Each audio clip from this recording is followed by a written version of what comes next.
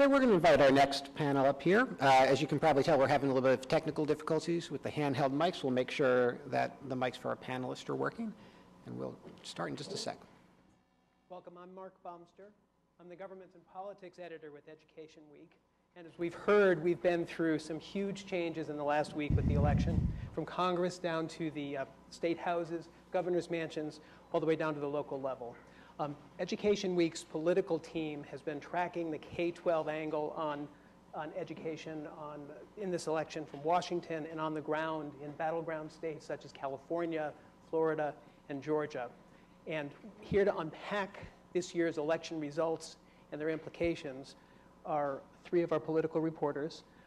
Allison Klein, who is our lead federal policy reporter, Lauren Camera, who is our chief congressional correspondent, and Andrew Ujafusa, who is our state policy reporter. We want to make sure that we have lots of time for questions as we get through this and a lot of ground to cover. So I'm going to start right now with the federal piece, and I'd like to talk with Allison. Allison, let's take a look at the election and tell us what some of these results mean for some of the Obama administration's top education priorities, particularly No Child Left Behind, competitive grants such as Race to the Top, early childhood education. So as we just heard, this was a big Republican, possibly wave election, which means a Democratic White House is going to have a lot fewer allies out in state houses and in Congress.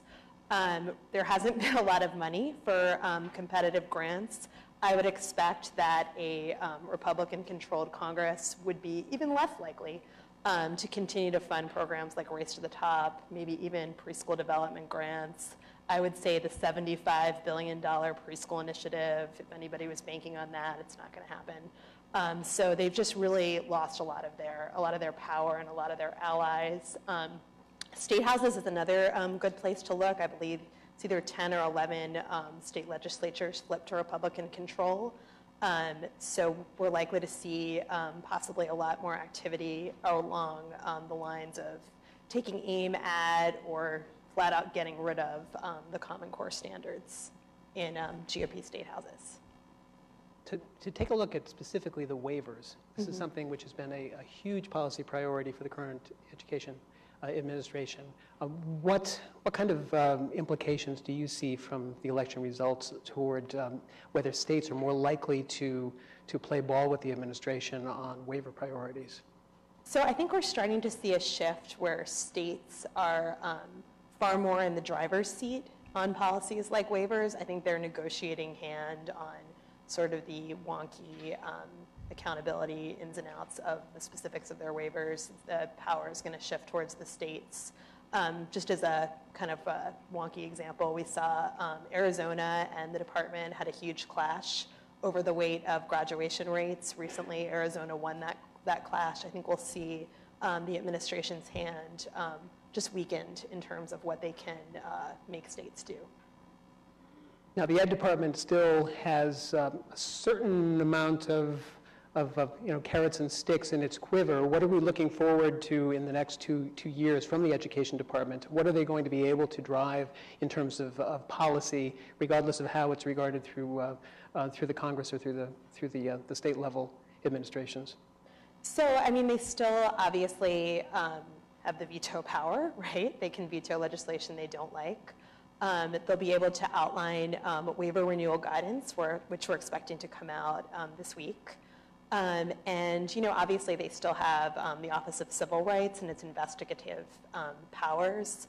But overall, I would say their hand is a lot weaker, and they'll spend the next couple of years, really, depending on how you look at it, either supporting implementation in states or kind of sucking up to states so that they'll continue, that's another way to put it, so that they'll continue doing the administration's bidding when it comes to things like teacher evaluation and college and career ready standards. Those are specific policy priorities that you think they may be driving forward just on their own say-so. Right, yeah, it'll be up to states at this point whether they want to continue the work that they've started in those areas. Lauren, let's go to the Hill for a minute. Obviously, there's been a huge amount of turnover. There's going to be new faces. There's going to be new leadership. Effectively, what allies do President Obama and Secretary Duncan still have on the Hill, and what can they expect in the way of support when they go knocking? Right, that's a great question. So, I mean, election aside, the administration is losing two extremely big champions in education, that of George Miller in the House and Tom Harkin in the Senate. Both have served in Congress for more than, or almost 4 decades each. So those are two really big champions the administration will be losing. In the Senate, where we have, which will now be controlled by the majority, what we're looking for in terms of Democratic allies for the administration will be Patty Murray, who is expected to take the reins for Democrats in the Health Committee. I should point out, her home state of Washington recently lost its waivers, so that will be a really interesting relationship to see how she'll play ball with the administration there. Sort of gives her some clout going into negotiating strategies. So, and then I think you'll see Elizabeth Warren, who has always been a big ally on higher ed issues, and Michael Bennet, who's always been a big player in K-12. That's in the Senate side. Over on the House, we're going to have a little more continuity as far as education leadership goes. And what do you see happening there? Yeah, so it's expected that Bobby Scott of Virginia steps in to fill Miller's shoes. It will be interesting to see what some of his priorities are. And you know, the administration with the election lost a couple of allies in the form of Bishop, who was a big player in K-12 issues, as well as Tierney in Massachusetts. So we'll have to see. Now, with Republicans in control of both chambers, there's a fair amount of education-specific legislation which is still pending. People are looking for action on. What do you expect is going to move, and in what form, maybe in what order? Yeah, well, before the end of the year, we are expecting the child care block grant to move, potentially even as early as this week or next week. Along the same lines, the education research bill should do pretty well, potentially before the end of the year. Looking into the next Congress and next year, with Senator Alexander likely taking the gavel on help, he has already initiated a big priority list that includes No Child Left Behind reauthorization, as well as the Higher Education Act reauthorization. Those are two priorities that John Klein also has laid out in his list of get things done next year. There's a lot of overlap. We've written a lot about this. There's a lot of overlap between the two in how they would pursue each of those. Regarding No Child Left Behind, no matter what, if that bill could move, no matter what we'll see, it will be a decrease in federal role. We will likely see school choice measures. It's unclear whether that will come in the form of replicating high-performing charter schools or school vouchers. My guess is that it will be more leaning towards a charter school policy there. We're also going to be looking at things like block granting funding to states. And I am also really interested in something I'm keeping my eye on is grade span testing, where we have a decrease in the number of tests we give students, and it'll be interesting to see how that plays out. I think John Klein has a little bit of a different idea than Lamar Alexander, so that will be something to follow for sure. And then for higher ed, just a couple of quick ticks on that. We're already seeing a lot of bipartisanship in the form of competency-based testing, just a general move to make the student loan process easier, including making the FAFSA form easier. That's how you apply to get your federal aid. And also just making the loan process easier. One loan, one repayment process, one grant, things like that. You mentioned grade span testing, and this is interesting. I just want to follow up, Allison. There's been some changes in the administration's rhetoric having to do with standardized testing recently. Some very interesting things, both with President Obama and with Mr. Duncan. Yeah, after years of relying on standardized tests as really a cornerstone of a number of their policies, particularly in the area of teacher evaluation, President Obama and Secretary Duncan have softened their rhetoric in this area, talking about how there are too many tests, test preparation takes up too much time.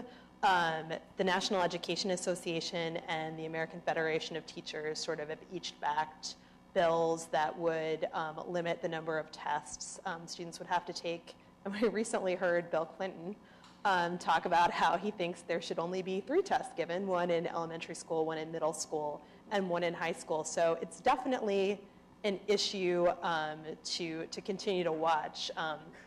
Obviously, the knock on this is that it's really hard to track student growth if you don't test students every year. So it'll be a debate, I think, that we'll hear either through ESEA reauthorization, or if that doesn't move, I would expect it in the next presidential election in 2016. Lauren, before we move on to some state issues, and we have a lot of state issues to unpack, I wanted to ask a little bit about campaign spending, specifically union spending. In this last election cycle, some $60 million spent by the national teachers unions to influence key races. What was the payoff on that? Yeah, so this was a tough year for, this was a tough midterm election for teachers unions. I think that might be putting it nicely. The NEA spent about $40 million. The AFT spent about $20 million. A record-setting amount of that actually went to state and local races, which is a big shift away from the past when most of that funding has been directed towards federal races. They did still play big in federal races. We saw a lot of cash going into the Senate races in particular, where they were trying to maintain a Democratic majority there. Races like North Carolina, where Kay Hagan eventually fell to Tom Tillis. There was a lot of money spent on campaign ads there. Colorado is another one where a lot of money was spent trying to ensure Udall could hang on to that seat. That was unfortunately a fruitless effort there. But a lot of the spending, as I said before, was directed towards local and state races, specifically trying to unseat some of the Republicans who were elected in the 2010 wave. I'm thinking of states like Wisconsin, Michigan, Florida, Pennsylvania, and Pennsylvania being the only real victory, clear victory for teachers unions and spending a lot of money trying to unseat Corbett. And then, a lot of money was actually spent in down ballot races as well. I mean, the prime example there is the Torlakson-Tuck race, which I know Andrew can tell us a little more about, so I don't want to ruin anything, but yeah. Perfect transition to state issues. There's an awful lot going on at the state level. Andrew, you were watching the governor's races, you were watching all of the state superintendents up for re-election, you were out in California, you were in Florida. Just by the numbers, anything you want to add, any takeaways? Frank gave us a good setup overview. Any specific education takeaways on the numbers? Yeah, well, the short answer is that if you like what happened in 2010, you should break out the champagne and glow sticks for what happened on November 4th. Republicans now control 31 governor seats. That's up 3, I think, as Frank mentioned. And Democrats now control 17. There are a couple of outstanding races we don't know the results to. So Republicans clearly tightened their hold, increased their footprint in terms of governorships. They also now control, I believe, 30 state legislatures.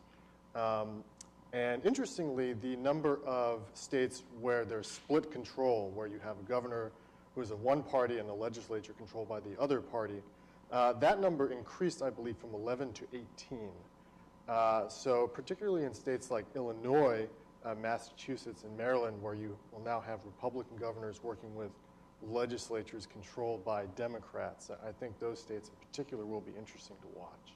Now, local conditions very often dictate the results of these elections, but what did you see in terms of overriding education issues, things that were common really across the landscape at the state level? Yeah, I would say one of the biggest issues, and I think the issue that one could call sort of the big winner, if you will, out of this election is school choice. I think Republican candidates in particular who supported school choice measures did very well. Republican governors who were targeted in some respects because of their policies on education, whether it be unions or school choice, you saw almost all of them survive. Sam Brownback, for example, in Kansas, got a lot of flack for his education spending record, as did Rick Scott in Florida. And you saw Scott Walker and Rick Snyder targeted for their actions regarding collective bargaining. They all did well. There's a good stat that there were 10 states in 2010 where Republicans took governors' mansions away from Democrats, and 9 of those guys won on November 4th. The only guy to lose who fits that category, as Lauren mentioned, is Tom Corbett in Pennsylvania. But I think school choice did particularly well, and there are several states where you could see that expand next year based on what happened on November 4th. So with this newly empowered cadre of Republican governors, where do you see that they'll really be able to put the pedal to the metal on their priorities, and what are some of the places where they could face some challenges? Well, as I said, I think you could see Scott Walker, for example, push to expand vouchers in Wisconsin in 2015. They did a limited expansion, I believe, in 2013, the last time they had a full legislative session. You could see him push for an expansion of that in 2015. I think you saw before the election that Nathan Deal in Georgia is talking about creating something similar to what Tennessee and Louisiana have in terms of a state-run district where obviously charters would get a big emphasis. I think you could see Rick Scott tackle issues surrounding charter schools and virtual schools. So there are a lot of states like that. And there are also states where, for example, in Illinois, Bruce Rauner is going to have to work with a legislature controlled by Democrats. He wants to push pension reform as well as expand the role of charter schools. He has a charter school background in Chicago. So how is he going to make those two big policy priorities work? In Illinois, it's going to be interesting to watch. Charlie Baker in Massachusetts wants to lift the cap on charter schools, but the democratically controlled legislature just rejected that idea earlier this year. So how is he going to push that priority through? So those are just a few states that are going to be interesting to watch. Now, what about Common Core? We heard how politically charged Common Core is in general. Does that translate into action by these Republican governors? Well, so it's sort of a one hand on the other hand situation.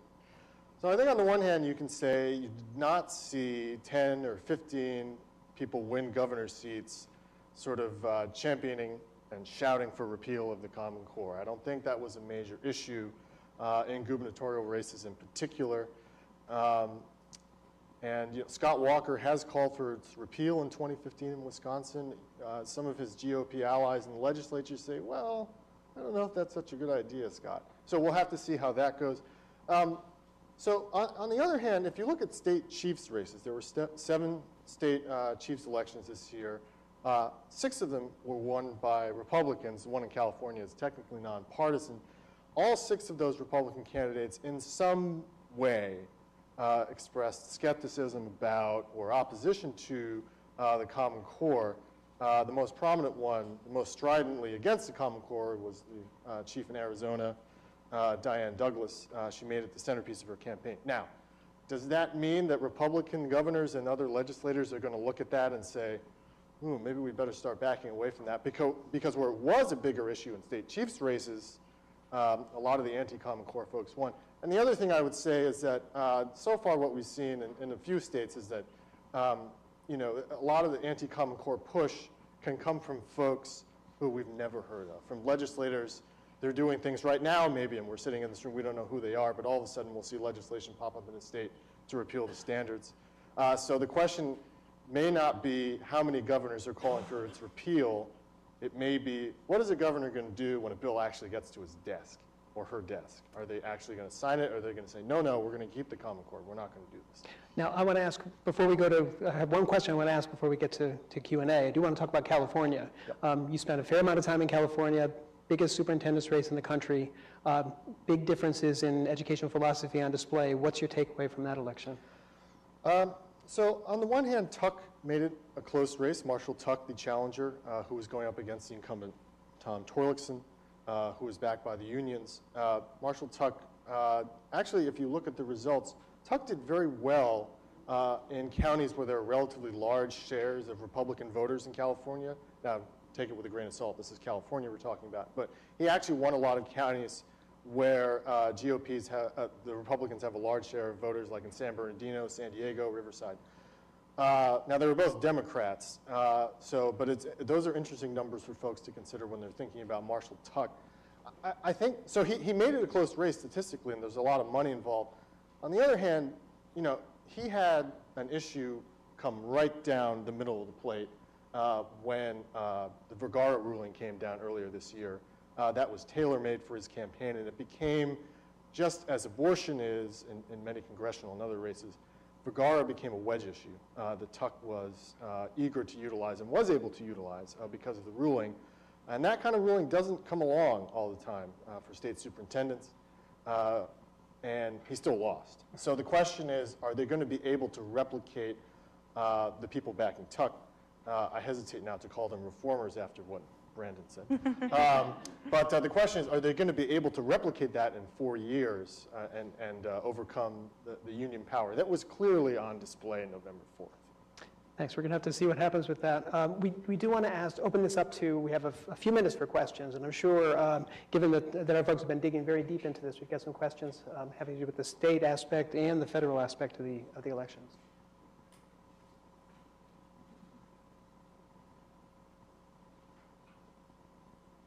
Right back here. Sheila Allen, National Association for Alternative Cert. I also teach at Harvard Community College. So I wanted to ask a question about the higher ed. Did I hear you correctly that there's more of a focus on competency tests at the higher ed institutions? So if we're pulling away from testing at the lower ones, they're actually increasing it at the higher ed ones. Is that true, and why? So you're asking about competency-based degree programs and things like that? There's just been such a focus on assessment at higher ed institutions. So I'm asking, are you talking about competency tests for all higher ed students as they leave the college?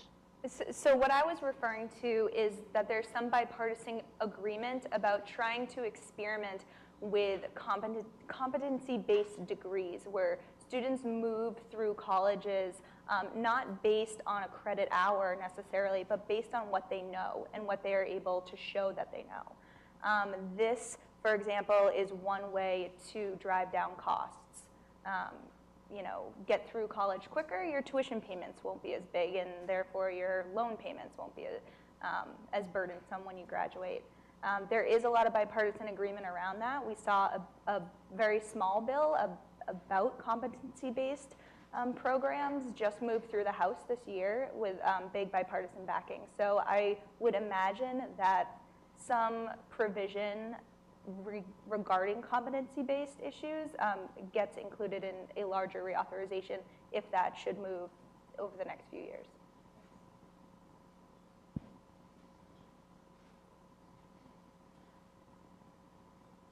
Hi, I'm Patty Curtis with the National Center for Technological Literacy at the Museum of Science in Boston. And my questions are, who are the major anti-Common Core backers? And how does that bode for next generation science standards adoption and implementation? Well, I think it's fair to say that, broadly speaking, there are folks on both sides of the spectrum who are opposed to the Common Core for various reasons. But I think when you're talking about actual muscle in state houses and folks who push back against it, introduce bills targeting the standards specifically, not so much the test, you're talking about people who are conservatives, Republicans, in some cases people might call them Tea Partiers, what have you. So I think historically going back as far as 2011 and 2012 and continuing into this year and probably next year, you'll likely see conservatives continue to push anti-Common Core bills where they do come up. I am not the expert on the next generation science standards, but I believe it has become a factor in at least a few states where you have folks who say, you know, well, remember the Common Core and how much we didn't like that? Well, look at these science standards. So I don't have a count on that, but I do believe that there has been, at least politically speaking, some sort of spillover effect between Common Core pushback and pushback to those science standards. Yes, we have a question back here. From the live stream, will Senator Alexander hold public hearings about Common Core as we did in school to work days? Well, that is a great question for one of our next panelists, so you should all stay tuned. I am not sure. I have not had a chance to ask Senator Alexander that myself. My understanding is that a lot of, he does have an anti-Common Core bill, and I imagine potentially some sort of language involving Common Core would be added to a No Child Left Behind reauthorization, something like the federal government is not allowed to make states adopt Common Core. So yeah, I think that's a great question for our next panelist, though. I think we have a question over here. My question, you call it kind of a so-called wave, Allison, I think, and I kind of agree with that perception of the outcome, because my question is, does the teachers union have problems beyond just fighting with Republicans on education? If you look at the outcomes, they also either didn't win or ended up having to reluctantly support candidates that probably aren't in line with their issues, whether you look at Colorado's gubernatorial race, Rhode Island, New York, Cory Booker, I mean, he was already kind of a shoo-in. But a number of Democrats that probably don't fall in line with their issues were their only so-called victories. And I set aside Corbett's race because most of us probably knew he was going to win or lose. Corbett was going to lose 2 months ago. But do you think that they're having problems within their base where they're starting to lose or have to reluctantly support Democrats that aren't fully aligned with their issues? Do you want to take that since you wrote so much about them? Sure. I think it's a really great question. It's also a really difficult question. I think, that is true. You are seeing this sort of shift away from what you would imagine as traditional teachers' unions. Democrats are typically considered the traditional champion of teachers' unions. That has changed in the last 4 years for sure, especially with some of the administration's policies like No Child Left Behind, like Race to the Top and waivers, which are sort of, pushing teachers' unions to accept some policies that they maybe wouldn't have thought about accepting, 4 to 8 years ago. So I think this is an evolving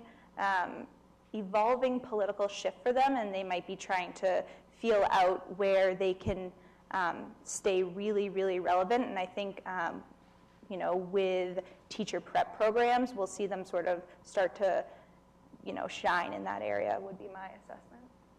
Yeah, I think that's right. And I think President Obama has been really closely identified with, and I hesitate to use the word again, but the reform, or what bills itself, I guess, is the reform wing of the Democratic Party. And it will be interesting now that he's been so significantly, I think, weakened by this last election, to see how those sorts of candidates do going forward, and also to see where the Democratic Party is in 2016. Certainly Hillary Clinton, who is kind of the presumed nominee, is closer to the teachers' unions, I think, than President Obama was when he ran in 2008. We may have time for just one more question if we have any from the field. Let me just ask the panel here really quickly. What can we say from this year's election that may tee up education issues for the 2016 presidential race? So my big question is whether Common Core, and it sounds like from listening to Frank's presentation, the politicalization of Common Core isn't going away.